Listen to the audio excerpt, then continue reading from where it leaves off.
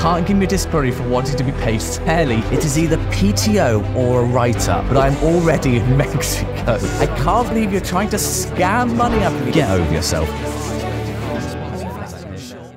So we're here with Jay. Jay, mate, talk to me. What's your story?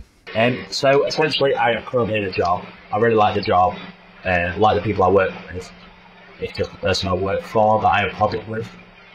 Okay. And my issue is, do I look for a new job or stay in this one, because I do like the job and I do like the people. What is it you do? I'm a restaurant manager. Have you been there long? About a year now. Okay. And have you worked for this person the whole time, or is this a new sort of relationship? The whole time. Can you give me some of the specifics of where you're having issues? The biggest one of the issue is holiday pay at the minute. Right. He told me 2 weeks ago that we've all got into our holidays by April. If not, we lose out on it. We won't pay for them. And so obviously, I took it as my duty to find out how many holidays everyone has. Yeah. Everyone has to make it know. And then when I asked him, he's not giving me an answer. He was like, I'll get round to you. And then obviously, I asked it again, and he says he'll sort it, but he's not getting started. He's also wanting us to say we need weeks off at a time. He says, like, you can't take him less than a week because it's confusing. Hang on. His justification for that was it confuses him if people take less than a week off. Yes, that was my reaction as well. I've heard many things before. I've never heard a manager try and defend their behaviour because they can't do multiples of 5 only. That's absolutely ludicrous. He's definitely not allowed to do that. That's really unreasonable what he's suggesting. What would the ideal scenario be for you here? Because obviously you like the location. Because ordinarily, if you have a bad boss, you know, the obvious answer is to try and find a new role. But it sounds like you like the place where you are and like the team. So what would you ideally like to get out of it? So the annoying thing is, obviously, I like working at the store I'm at, and obviously, the upsetting thing is he owns every single one in my hometown, so it's like, right. If I went to a different one in my hometown, it'd still be there, you know, so it's like... Got you. He sounds just very unorganised. Is that a fair way, or just really inconsiderate of what he's actually looking for? Is that a fair assessment? Yeah, it's obviously causing a lot of problems for me, because obviously if I'm trying to do as much as I can, but there's only so much I can do. Is there like a central team, like an operational team, like a finance team? No, he runs it all. Right, okay. So people just struggle to keep on top of everything. It's because he's trying to balance all this stuff himself, and it's not really getting his off properly. If you were to hypothetically sign something off without, is he a ask for forgiveness kind of guy, or does he really like to be over all the detail all the time? There's a story about that, actually. I had a coffee at work once, and obviously we're meant to pay for it on our breaks and stuff like that, and I forgot to pay when leaving, as you do. So I've had an old manager at this point asking me if I paid for it. I said, no, I haven't. I said, I'll pay for it tomorrow. I'm in tomorrow anyway, I'll pay for it when I come down. He wrote me a letter saying I was stopping the company, and I had to reply to that email and apologise for him, saying after again, even though it was honest mistake, I paid for it at the end, so... Jay, mate, that's fucking crazy what he just did. That's absolutely ludicrous. He's accused you of theft, basically. Yeah. Wow.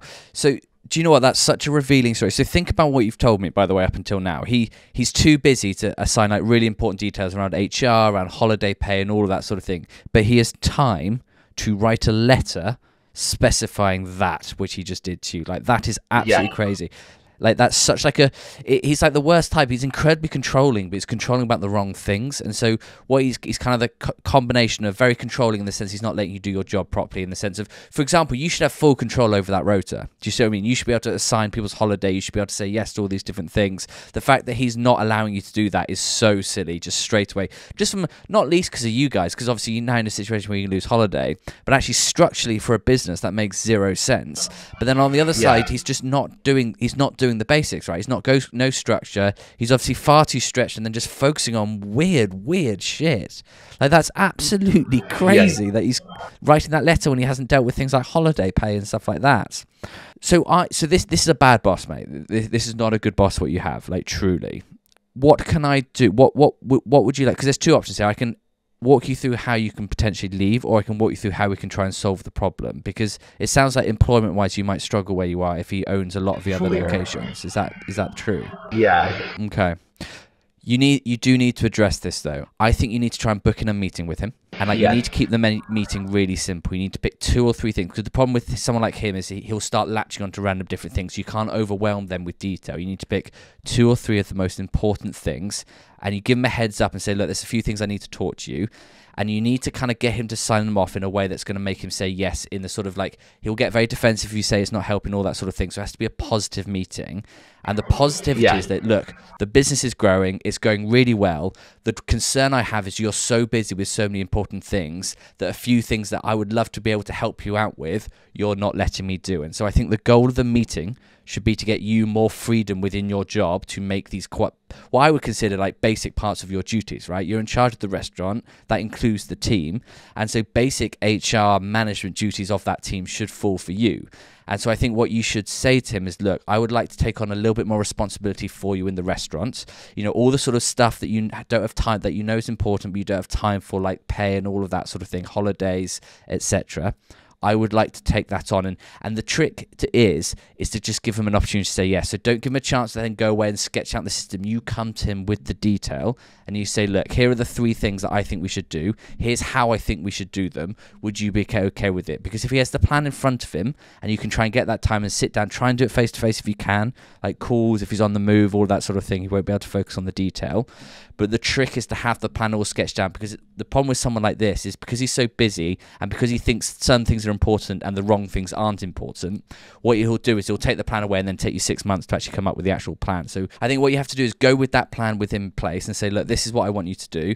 Here are the 2 things. And then basically really sketch it out with that detail and say, look, if this works for you, I'd like to just implement it. So basically all you need is the rubber stamp, and then you can go away and do it. Because otherwise I think you're going to end up just chasing, because I'm guessing at the moment you're just sending him emails or texts being like, have you got that holiday stuff? And he's just going, yeah, I'll come back to you. And that's all he's doing. Is that basically what's happening so far? Yeah. So you need to escalate that. You need to take that step forward and be a little bit, try and be a bit more proactive with, and this isn't your fault, by the way, let me be very clear. This is you covering for his weaknesses. But sadly, like, that's just the unfairness of the situation, is that you're going to have to do more for him than him for you, which isn't right. It's not fair, but that's just the situation. But that's absolutely that the 2 things that really just tell me is a shocker is that letter for thieving. I don't know what he's playing at there, and that weird thing. What, so you can't have a long weekend? So if you just want to take Friday off, you have to book the whole week off because he can't count to 3. Like, that's just so stupid. So you've been there a year. When was the last time you took a week off? I've never had a full week off. I had 1 week off once, and that's when I went into surgery. That was the only time I've had a week off. Did you just say the only time you've taken a week off was for surgery? Yeah, I had a small surgery, and then obviously hospital advised a week off, but that's the only time I've had that length of time off. J-Man, that's not a holiday. Are you full time? You're sort of, I mean, you're unbelievably full time, but you're contract wise, you a full time employee? Yes. And in that contract, does it not say you have a certain amount of holidays a year by law? Yes, it says 20 days a year. So how come you're not taking those holidays? Just because it's hard to get around to taking them, and I feel like when I do take them, it's like not really holidays, because even when I'm off work, I'm getting messages from him saying, oh, well, why want this done? Why is this not being done? Or how come this has happened? Well, I'm like, I don't know, like, that's not fair. Do you own any of the restaurant? Do you own any of the shares? Do you own any of the equity in the restaurant? Anything like that? No. Then I really need you to hear me, because your team is so lucky to have you. It is not your responsibility as to what happens in that restaurant when you're on holiday. It's not your responsibility. It's just not. It's his job. It's his restaurant. If he's not got a setup where cover's not made, and I know that's very easy for me to say, but I do think you need to hear this, because you're going to kill yourself, man. Like, you're going to burn yourself out. You must feel exhausted the whole time. Is that a fair assessment? Yeah. You've got to be a little bit selfish here, man. Like, you're taking a huge amount of responsibility onto your team. You really are, and you're a credit to the team, and they're lucky to have you. But you've got to look after yourself a little bit. Like, what he is doing is simply not acceptable. I need you to hear me say that. It's not acceptable what he's doing to you. Look, this is what's going to happen. Like, I need you to you need to be proactive with him. See, this can't go on, right? This is going to reach a tipping point. So it's better to head this off sooner rather than later. It's better to have a small argument now, or a smaller confrontation now, than it is to have a massive one in 6 months' time. Because I promise you, that's the situation you're heading towards. So that's a really important message. So speak to the other restaurant managers, see where they're at, do it one-on-one, just have a little chat, and then really think about what if you were to pick 2 or 3 things that would make your life infinitely easier to help you do a good job. Sketch out the proper plan, and then book in that time with him and sit him down and go through it and try and get that sign off. So that's task 1 that I'm going to give you. Task 2 is I want you to sit down this afternoon, identify at least 2 weeks over the next 3 months that you're going to take off, and I want you to put that in the diary and get that process going. Just trust me on this, mate. You can't keep doing what you're doing. You just can't. Are you going to do that for me? Yeah. Oh, yeah. Yeah. And trust me, if he really, really, really, really kicks off and starts being completely unreasonable, put me in touch. I've got some very good lawyers I can support you with if it came down to it. Yeah, that'd be great, yeah. Well, look, mate, best of luck. Are you going to I will follow up to make sure you've taken that holiday. You know that, do you? Yeah, I will be, yeah. But, mate, look, full credit to you, okay? Look, your work ethic is genuinely inspirational. Your team are so lucky to have you. The only person you're not looking after in your team is yourself, and so it's time to give Jay a little love as well, if that's all right. Well, look, thanks for taking the time to speak to me, okay? Look after yourself, okay? Yeah, you too. Cheers, thank you. Man.